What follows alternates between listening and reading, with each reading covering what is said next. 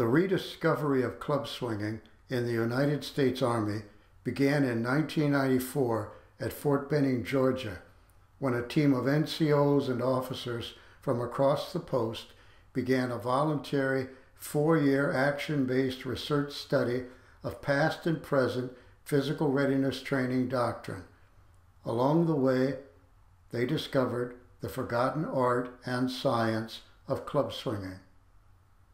During those years, they studied every PRT manual the Army ever published and hundreds of related books, articles, and film archives. They quickly realized that the most sophisticated, practical, and defensible PRT systems were created during what historians now call the golden era of American physical culture from around 1885 until 1920, and a brief renaissance of those earlier training methods, materiel, and motivators during World War II. The U.S. Army's golden era of physical readiness training began when Herman J. Koehler was appointed Master of the Sword at West Point in 1885. He retired in 1923. Lieutenant Colonel Koehler is known as the father of U.S. Army physical readiness training. Throughout his long service at the Academy, he was known for his ingenious training methods and always leading by example. Koehler was a second-generation German-American Turner gymnast and grew up training here at the Milwaukee, Wisconsin Turner Hall. It was functional beyond anything we had in the early 1990s. And there were the clubs. This is America's first international gymnastics team. That's Koehler on the left. His uncle, George Brocious, on the right, was born in 1839 and passed away in 1920. He was the Milwaukee Turner Gymnasium director and chief instructor.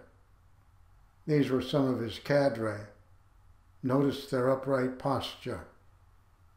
Brocious served in the Civil War and was a master of German military gymnastics. And again, we see the clubs. This is a glimpse of the system Lieutenant Colonel Koehler and his cadre created at West Point. Dumbbell drills, medicine balls, partner bodyweight training,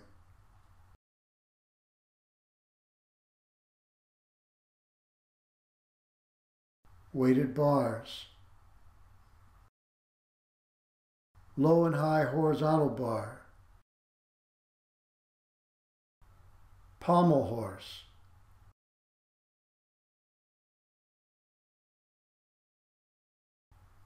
vaulting, climbing, and again, club swinging. Humans have been swinging clubs in combat since before the beginning of recorded history. Some even made clubs from a human femur. That's Hercules on the right, swinging his club. But as the team drilled deeper into the history of club swinging, they discovered a mysterious spiritual connection. This is the ancient Zoroastrian deity of justice, Vishnu.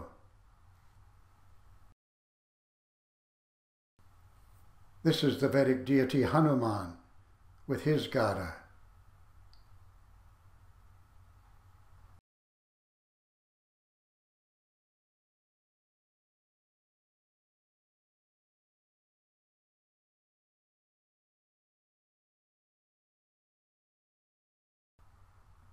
This is Vishnu.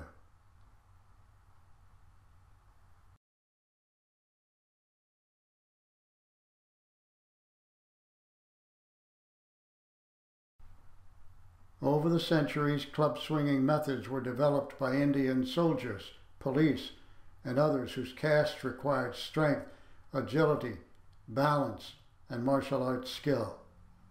British officers involved in the annexation of India during the 1850s and 60s were surprised to find the Indian warriors were expert at swinging these clubs in various graceful and fantastic motions. They noted that, beside the great recommendation of simplicity, the Indian club practice possesses the essential property of expanding the chest and exercising every muscle of the body concurrently. Club swinging eventually migrated to Britain, where Queen Victoria herself began to practice, and it wasn't long before both civilians and military personnel were practicing, and club swinging became very popular. In the early 1860s, Simon Kehoe, an American fitness enthusiast and businessman, traveled to England where he observed the art of club swinging. Believing he had found the perfect exercise apparatus, he began to manufacture and sell clubs to the American public. Kehoe called himself the King of Clubs. Kehoe published this book in 1866. His method focused on heavy club swinging, while boxers, gymnasts, and the general public eventually leaned toward more functional light clubs. Nevertheless, Kehoe's efforts helped generate public interest in club swinging throughout America. By the late 1800s, dozens of books, articles, and booklets were published on the topic. Kehoe sent Lieutenant General Ulysses S. Grant a set of dumbbells and Indian clubs in 1866, and that was perhaps the turning point for club swinging in the United States Army. Kehoe published Grant's response in his book, and it fueled interest among soldiers, and clubs began to show up across the Army.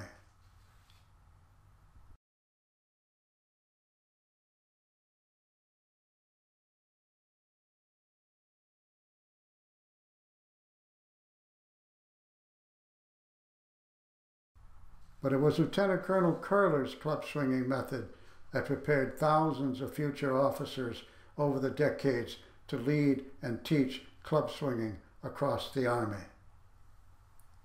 After Lieutenant Colonel Koehler retired in 1923, sports and games began to slowly dominate the West Point PRT doctrine, and his system began to fade. By 1933, the quality of club swinging had eroded considerably. Few of these cadets are technically correct. Look carefully.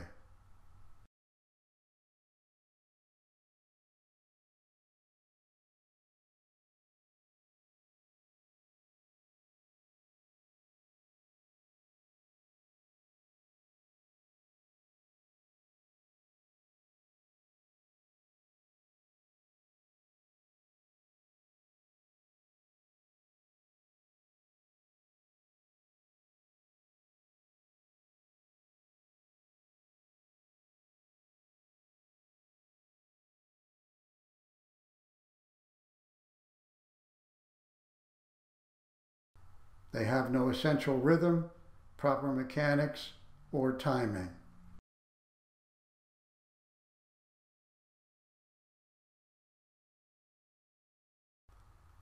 Around 10 years later, during World War II, club swinging could still be found in a few units. This is Fort Benning. Notice the jump tower in the background. But again, little attention is given to skill acquisition. The right front soldier is fairly correct, but all the others are not. In some units, clubs were misused and often broken. By the end of World War II, the Indian club became known as a war club and was often used in a circuit with virtually no instruction. The 1946 FM 2120 gives it only a paragraph that demonstrates how far club swinging had drifted from Lieutenant Colonel Koehler's highly functional doctrine. This apparatus is a club with a handle. It should weigh about 20 pounds. It may be made from a fruit can filled with concrete and a handle of any convenient wood, or it can be fashioned entirely from wood.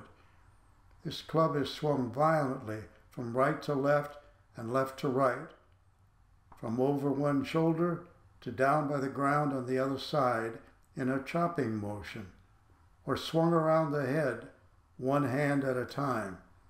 Other movements, derived by the men or by the instructor, may be substituted.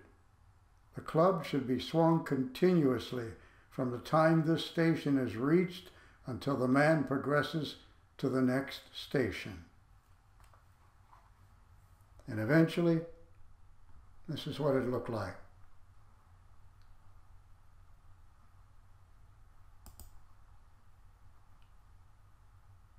Even though club swinging had faded away by 1946, there was still much of value to be found in the 1946 FM 2120, and the Fort Benning team explored numerous training concepts from that period. This is an example.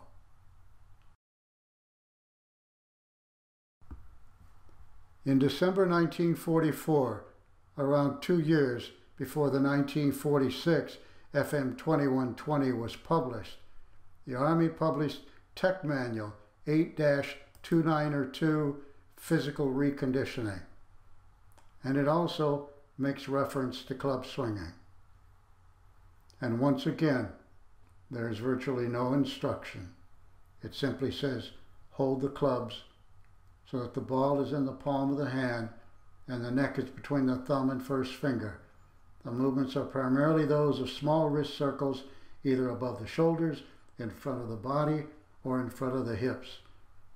And when you look carefully at the illustrations, you'll notice they're incorrect.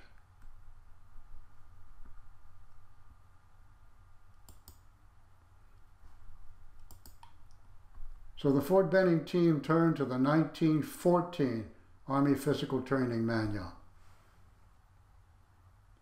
It was published while Lieutenant Colonel Koehler was still at West Point, and it pays more attention to club swinging than any of the other manuals that followed. This is an example. The effect of these exercises when performed with light clubs is chiefly a neural one. Hence, they are primary factors in the development of grace, coordination, and rhythm, as they tend to supple the muscles and articulations of the shoulders and of the upper and forearms and wrist. They are indicated in cases where there is a tendency toward what is ordinarily known as muscle bound. But once again, when we begin to study the diagrams, we can see technical errors.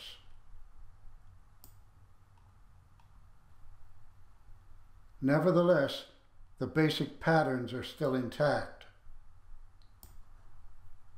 and gave the Fort Benning team an opportunity to study how it was done in 1914. So in 1994, soldiers from across Fort Benning began to swing clubs and rebuild the doctrine. These are Rangers from the 75th Ranger Regiment practicing in Audie Murphy Gymnasium.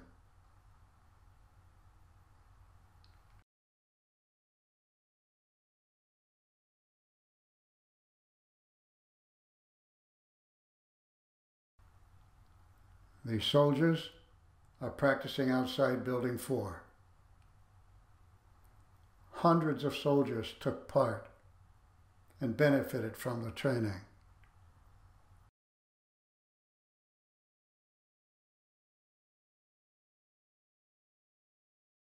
Eventually, club swinging spread to other posts.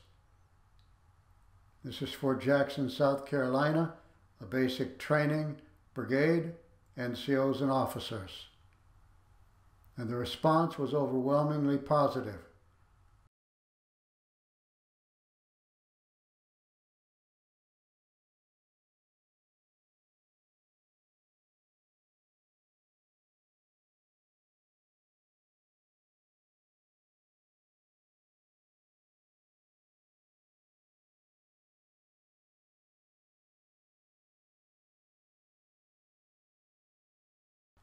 Eventually it spread to other services.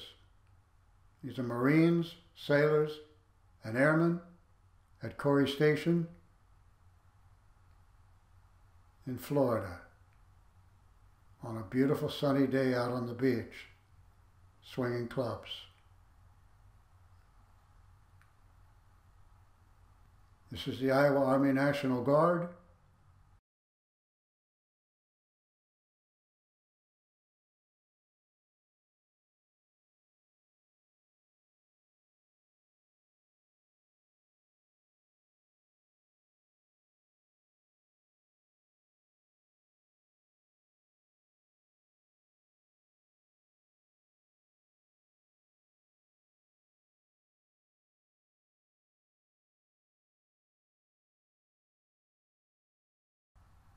So, that brings us to the end of our story of how military club swinging was rediscovered 30 years ago in 1994 at Fort Benning, Georgia.